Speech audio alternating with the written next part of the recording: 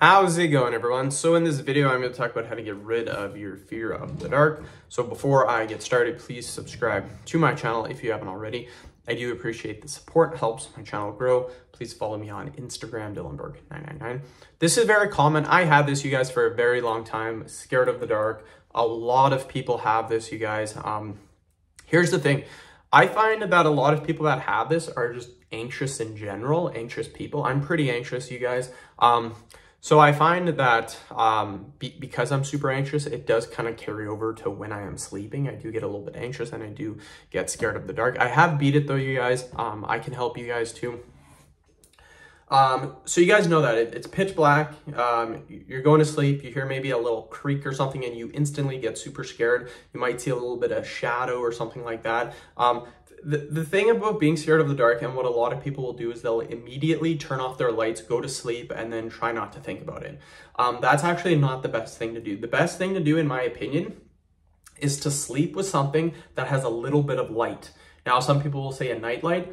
That is okay, but I find a nightlight has a lot of light to it, and you're not really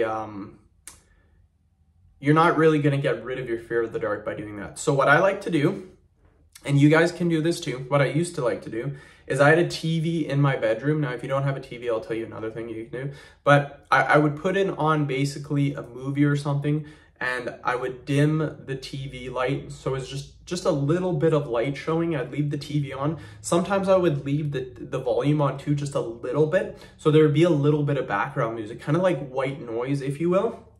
And that way, if you hear like a little creak or anything like that, the TV is going to kind of mask the sound of that. Now, I did this for probably a couple of months. And then after a while, when I went to bed, I just forgot to turn the TV on and I would sleep fine. So I really found this helps tremendously when trying to fall asleep. The other thing that I like leaving the TV on is when I go to the bathroom at night, sometimes I get up to use the bathroom, there is a little bit of light. So that's also a good thing too. If you don't have access to a TV in your room, you can get any type of music or anything on your phone, background music, if you will. You can buy little sounds that are meant for at nighttime that will help to kind of mask the sound. I find the sound is what really makes you scared at night. It's the sound, having no sound, and then you hear little creaks and stuff, and that just really makes you scared. So that's what I recommend to do, you guys. End the video. Thank you so much for watching.